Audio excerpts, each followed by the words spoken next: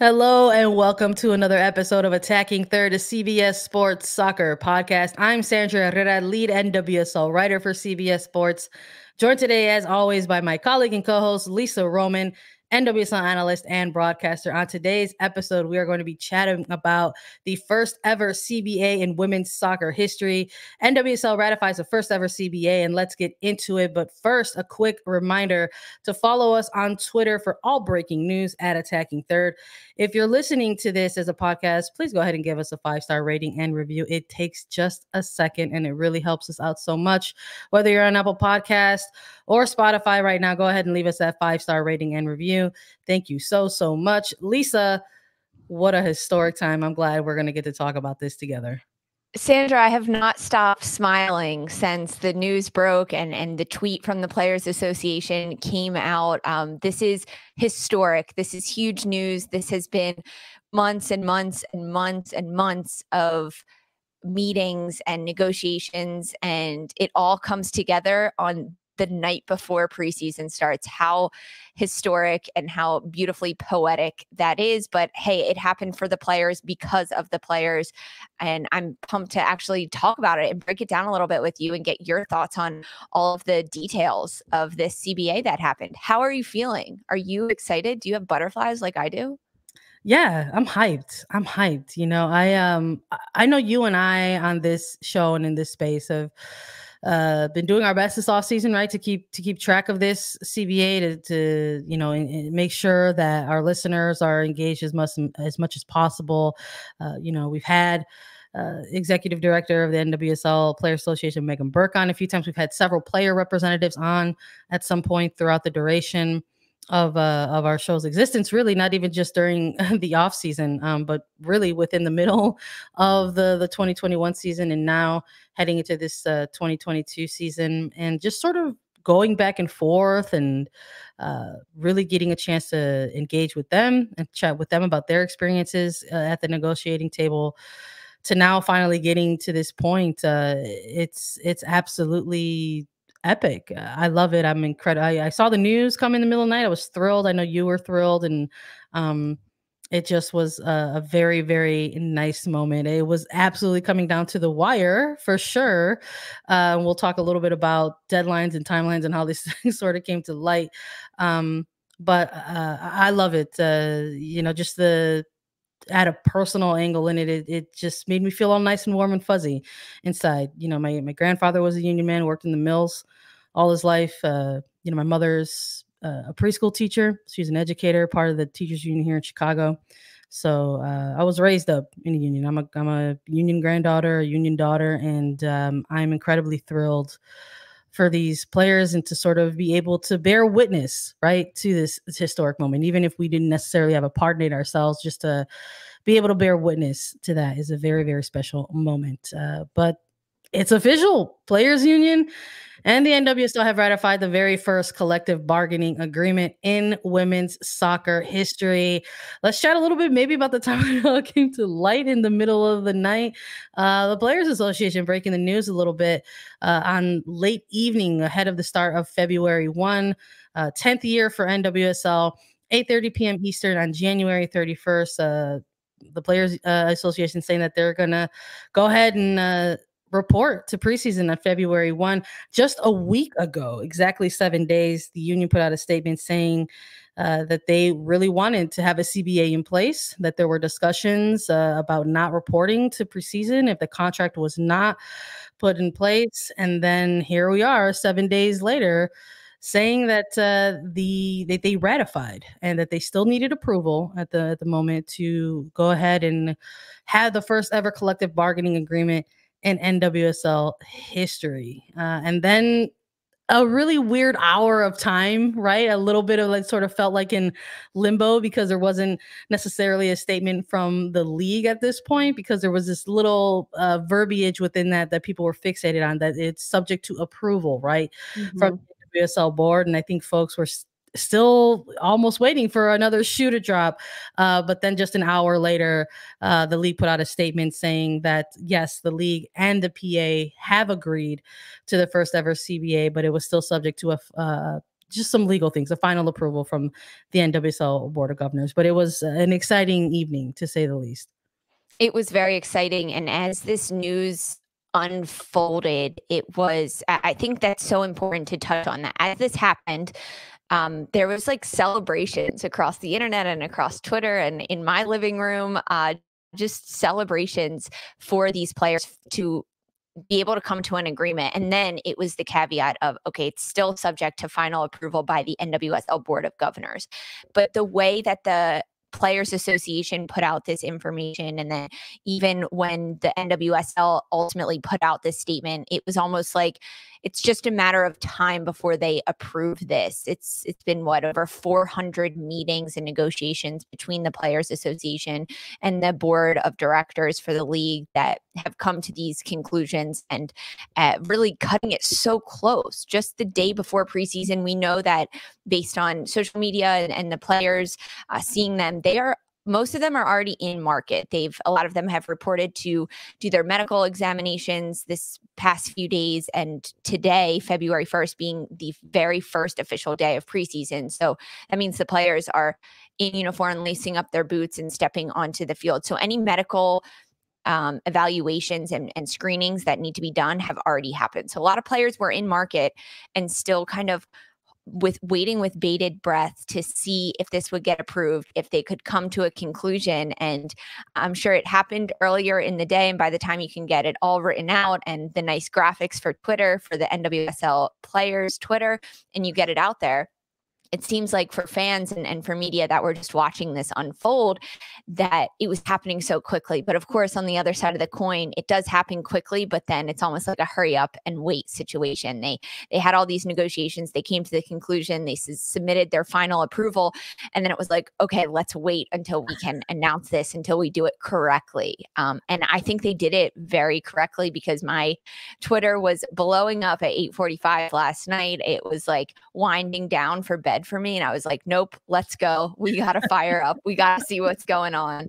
And it was a lot. And even in the initial tweets from the Players Association, they were putting out some of the details, some of their biggest celebrations that they were highlighting, which I thought that was so fun and so cool, because we've known that these conversations have been happening. And the latest that was reported on 7 days ago, exactly 1 week before preseason started, was that there were still details that were being ironed out, including free agency, including how long this CBA would last. That was stated a week ago by the Players Association, what details they were still trying to figure out.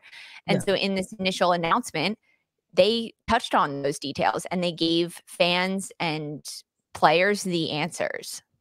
Yeah, it was, I think having that was lingering, I think, in the back of everybody's mind. The fact that there was a bit of a deadline that was put on things, at least on the Players Association side of things, right? Knowing that February 1st was literally the following day, that this was the day. This was like a little bit of a decision day scenario for this to get done. Knowing that if it wasn't taken care of in this night, that players were not going to report for preseason the following day. So I think there was a little bit, I don't want to say a lot of anxiety, but I'm sure that there was for some folks throughout January 31st, like wondering when it's going to happen, if it's going to happen. Is this going to be one of those midnight hour kind of breakthroughs? And it was in the evening, and thankfully it wasn't at the midnight hour. And then I know us here at Attacking Third, reporting that there were some things there coming into play. Right earlier that afternoon, I reported out there that things like free agency and things like contract terms were coming together. And those were some of the biggest hurdles that we've heard from players and sort of wanting to come to life in this CBA. And you had to imagine that if those were two things that were sort of coming together and finding some agreements upon, that there was a really strong possibility that things were going to get hammered out. And luckily, that ended up being true. But you're correct. We were watching it happen almost in real time, Lisa. It's like the players put out this statement, and then it was like a thread that they started putting together of some of the details within this newly ratified CBA, which will last through the next 5 years. So through the 2026 season. 160% increase in minimum salary, which is probably the biggest one, right, that they started out with. It's going to be bumped to $35,000 with a 4% year over year increase. So that raises the minimum salary by almost 60%, an average increase by more than 30% to 54,000 compared to the 2021 season. There's also some step ladder increases in 2022 salaries in order to protect players above the minimum in 2021. There's also going to be things like a 401k plan with matching contributions from the league beginning in 2023, and also minimum standards for housing stipends. And it's a lot. If it seems like a lot, those are big percentages for people. It is a lot. I mean, in terms of the NWSL release side of things, they cited exactly a lot of the primary terms that were agreed to. It's projected to require additional incremental investment by NWSL owners of nearly $100 million. And I think the biggest points of these that we've been chatting a little bit about throughout off season is free agency, Lisa. And there's a little bit of a step ladder in this one in progress.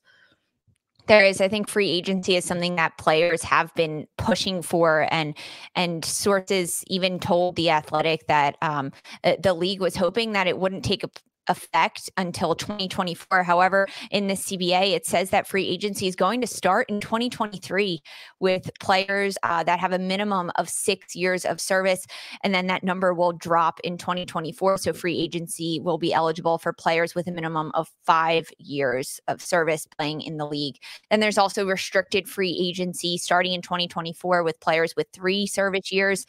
And then I think that the free agency is fantastic for these players, but even the restricted free agency, which is similar to any other league, meaning a player can sign with a new team, however, but their current team can match that offer and keep them around.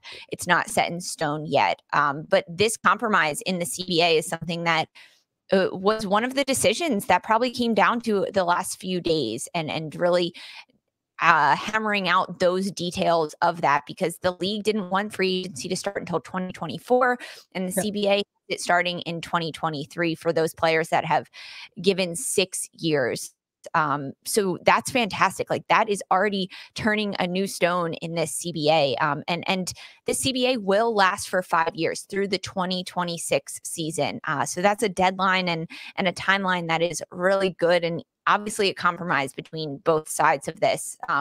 There's also a caveat and an asterisk in this for waived players, because we've talked with players before and we've heard the stories that they get waived or they get traded, and it's like, okay, pick up and leave. You have to, you're out of your housing. You no longer have a salary, and get out of here. Give us back all of the clothes and get out. So it's in this CBA, it says that there's 4 weeks severance pay plus 30 days of housing and health insurance for any player that is waived. And that 30 days and 4 weeks comparable to each other, but that does so much for a player. It allows them a chance to breathe after they've just been waived from their job. The fact that like they didn't have that before is mind blowing to me, that you could just be waived, essentially fired from your job, not necessarily for cause, and that's it. You are just cut off completely from that moment forward. So I think the free agency is huge, and then players getting waived and having a little bit of stability after that to find their footing and figure out what's next. They have 30 days with insurance as well, which for professional athletes, that's necessary. No, that's huge. I think that was one of the biggest pieces of the details that were coming out that really struck me, just because of so many of the things that we've read that have been reported about players in the past and them being waived. Players who have come on here and talked about that, or in other spaces. 4 weeks severance pay and 30 days housing and health insurance is huge, considering that you're coming from a place where there was zero of that in existence. I think it goes right along. It's right in line with a lot of maybe some of the player safety initiatives that the Players Association was really sort of bargaining for at these tables. So that included the 4 week severance pays and housing, but also a bump in workers' comp coverage, up to 6 months of paid mental health leave.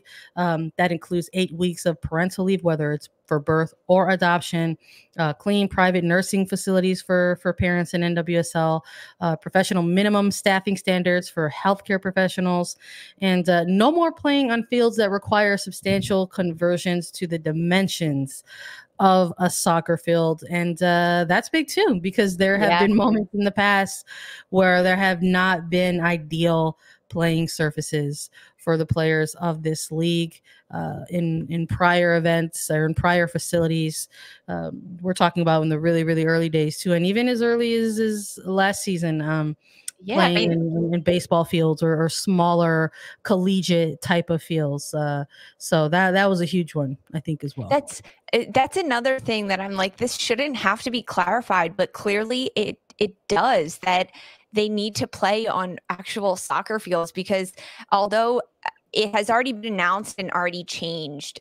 Last year, Kansas City Current, their home field was Legends Field, and that was a baseball field, as well as OL Reign. They were playing in Cheney Stadium. Now, Kansas City has already announced that this season they will play in Children's Mercy Park, and OL Reign has already announced that they will be playing their home games in Lumen Field, which is the home of the Seahawks and the Sounders. But that wasn't the case last year, and it was a big difference. I mean, so many times when we watched games that Kansas City was playing at home at Legends Field, the dimensions were so small. The field was super bouncy, and the ball, you could see it just watching the games. And talking with coaches and players before the matches, they said, hey, we're going to play at home at Kansas City. For Kansas City, that's an advantage for them. And for away teams coming in, they are at a disadvantage with how narrow the field is and how bouncy it is. So that's like a baseline that I feel like should have already been established. But right, like so many of these things, player safety should have already been established. But the start of the 10th season of the NWSL, it's in writing, right? Ink to paper, and there are signatures, and there's a CBA, thankfully. But there are so many small details of the CBA and the deals that are mind-blowing, but so necessary. And it's, and that's part of why it's a big deal. And that's part of, honestly, quite frankly, why it feels that shocking. It wasn't, those substandards were allowed because the CBA wasn't in existence. There wasn't anything that players or fans or casual fans or folks within the space could point to and say, this is not acceptable. Other than just doing the eye test and knowing the game of soccer and knowing that playing on a baseball field probably isn't ideal. We can even continue with using the Rays as an example. Using something like Memorial Field was a struggle for them for opposition to play on, and it wasn't ideal for Reign players themselves. It was often talked about as a place that was a difficult place to go in and play and win for multiple reasons, not just the dimensions, but just the overall surface. And that includes even the early days of Chicago Red Stars playing at Benedictine University, the early days of FC Kansas City. There was just a lot that was coming into play, but nothing in existence, nothing in place, nothing in writing to say that actually this is not acceptable. And that's part of the huge reason is why this is so important, that now there is a contract in place, and to ask players to play on a playing field that has substantial dimensions is in breach of contract. So that's these are things that can be pointed to now. I do appreciate that. Even in some of the 2-hour window that took place last night between the players announcing this and then the league also acknowledging it, was sort of their sign off, right, on this Twitter thread that they put to the players that came before us. We stand on your shoulders and we hope we make you proud. That's significant, right? That's something that we've heard throughout the duration of these negotiations, especially I think mid-season, when we started to see a lot of the reporting coming out about players from the past and their past experiences in these in certain environments throughout the league. And then it's sort of the CBA negotiations they didn't completely change, but they started to sort of become this bigger all-encompassing thing where it's like, yes, things like increase in pay, things like the concept of a free agency market, contract terms, like, yes, those were things that were being discussed and negotiated. But alongside that, things like ensuring player safety, ensuring that environments are, not abusive or toxic, right? These were all things that sort of like came and got pulled into these contract negotiations. We heard several times on this podcast when we had guests that player safety became the most important thing to sort of have in front of everything else going on within these negotiations for a potential CBA. And within that, knowing that they had all of these previous players and stories, former horror stories, really, Mhm. from players to sort of look at and sort of build on. I thought it was a very sincere touch to sort of sign off on some of the things and details that they were ratifying within this initial CBA. I think it's so positive that they recognize that this CBA today, or yesterday rather, in at the start of the 10th season of the league would not be possible if not for the women that have played the 10 years prior, the players that have given their all, fought for the league, and played on those conditions that weren't so great. Because even you think, we just talked about field dimensions, and if it was the choice between playing on a baseball diamond in Chicago, rather, or anywhere, versus not having a team in that market, these players said, okay, we'll play on this baseball diamond. We'll play in not ideal situations. And it's thanks to that, and due to those players doing so much of that, that allows the CBA to be passed right now, and allows the different terms to be looked at, highlighted, circled, and saying, this is what we need to do better for the future. So it's so fitting. And the players that are on the board or in the Players Association that are those vocal leaders, Tori Huster being one of them, Bri Vasali is another one that is in those meetings a lot of times, saying, we recognize all the work that these other players have done ahead of us, and we're just here to kind of tie up the final strings. And that's so self-aware of these players to be able to recognize that. And even having someone like Megan Burke, who understands, who played and who understands both sides of it, to really lean on Burke as an executive director to say, what can we do to make this better? But throughout this CBA and all of the different terms, there are a number of things that stuck out to me. Of course, the free agency, and that the CBA will last 5 years. I mean, that's huge as well. But one of the biggest things for me was the medical requirements that the CBA put into place. So it states that the league will hire a medical director,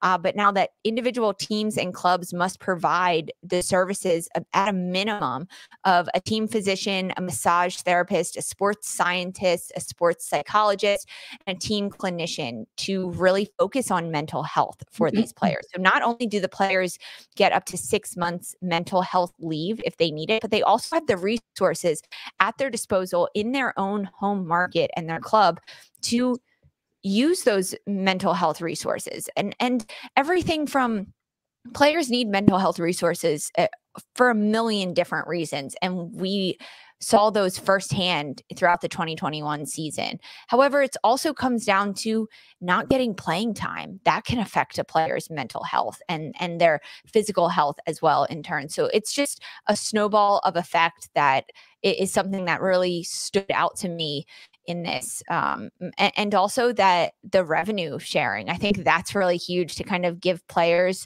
a cut of the profit that they make. It says that there's incentive now for the NWSL players to build together revenue sharing. So if the league is profitable in seasons through 2024, 2025, or 2026, that the players will receive a cut of the broadcast revenue. So that's more incentive for the players to play well, to get fans out, to do things like that. And we saw teams doing that in Angel City, giving their players a cut of the ticket sales.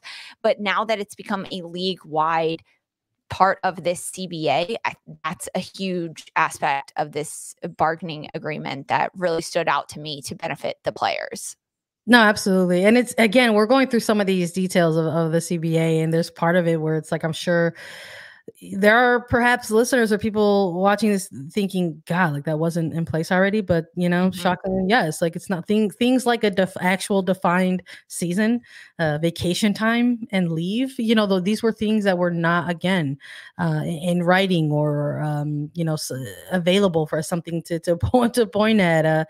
You go start a new job somewhere, and one of the first things they do is give you a handbook, right? And it's just kind of like, well, it's like where do we have to look at here? But yeah, I think the parental leave is also something that's really huge for me too, whether it's birth or adoptive parents. The way that they're going to get leave, the way that they're going to get continued salary, if you are even just going through your pregnancy, all of these things are valuable in terms of when we're looking at overall health, when we're looking at overall wellness and well-being of the players.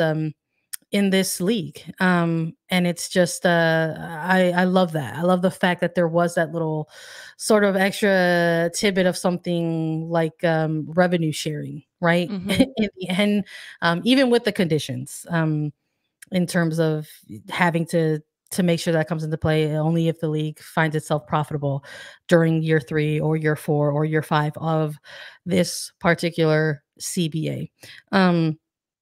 So little things like that where, players are sort of, taking a look at a CBA, taking a look at things in place to where they can still find these little pieces of the pie, right? Being able to, find a dictating point and say like, well, you're putting us on the broadcast. So, let's talk a little bit about revenue Mhm. share.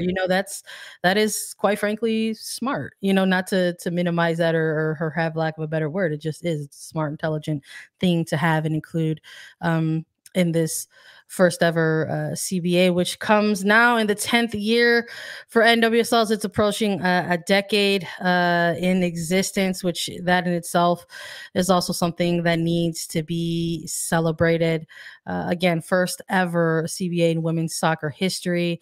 Two previous women's attempts at women's pro leagues in this country, both folding and forfeiting their leagues, and it's just it's a tough history to maybe sometimes go back and Mhm. revisit.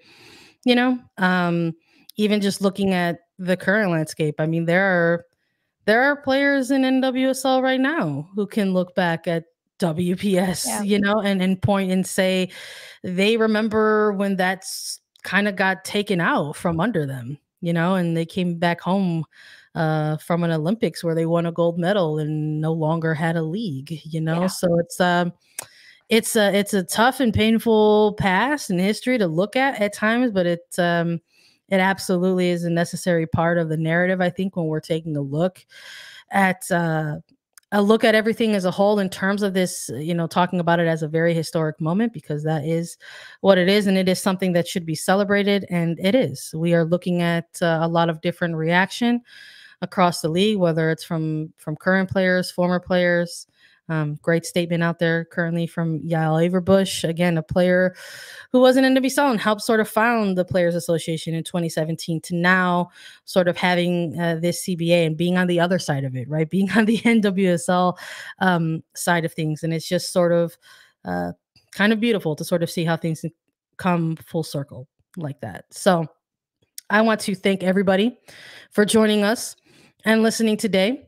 If you are looking for more details, we've got that for you over on CBS Sports. If you're looking for the written version and how to find details on the CBA contract, you can go ahead and find that on cbssports.com. Thank you all for listening. If you've enjoyed what you heard, you can follow us on Twitter at Attacking Third. We're on Apple Podcasts, Spotify, Stitcher, and anywhere you listen to your podcast shows.